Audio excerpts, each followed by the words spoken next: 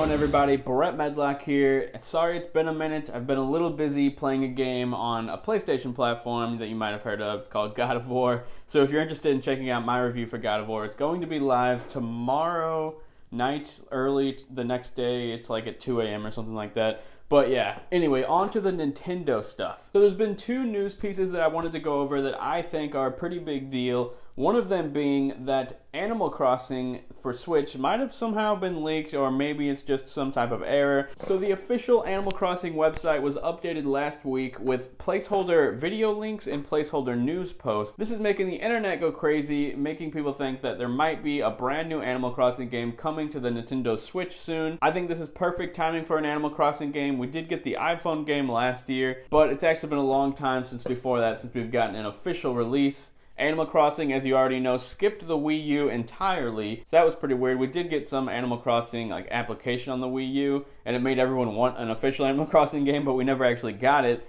But now, we've gotten the 3DS one a while back, which I absolutely loved. Animal Crossing New Leaf is probably, I've said this before, probably my favorite 3DS game, if you don't include the Zelda remakes. I spent so much time with that game, I just loved it. But anyway, Animal Crossing on Switch is going to be so awesome, I assume. I would love to see the series go more in the direction where you're building and creating things all throughout your town. I love personalizing all my different stuff and just making the town feel like it's mine. Of course, you were the mayor in Animal Crossing New Leaf and allowed you to put in new benches, new lights, new bridges. I loved that stuff. I want to see them lean into more of that. Since we already know that Smash Brothers is coming this year and we're not too sure about Metroid or Pokemon, if those two games don't make it to this year, I think Animal Crossing is a big one that would be awesome to get. It might not have the same appeal as Pokemon, but the Metroid games never really tend to sell amazingly, so I think Animal Crossing this year would make a lot of sense for Nintendo to do. Which, related to this, is the next thing I wanted to talk about, which is the GameStop CEO said that there's unannounced Nintendo Switch games coming this year still. What are these unannounced games? I have no idea, but I think Animal Crossing could definitely be one of them. I'm not really sure what else we could have in store. I know that we haven't heard what Retro is doing in a long time, and it's been a minute since we've gotten one of the new Super Mario Brothers games. I personally hope that if they do make a new Super Mario Brothers game,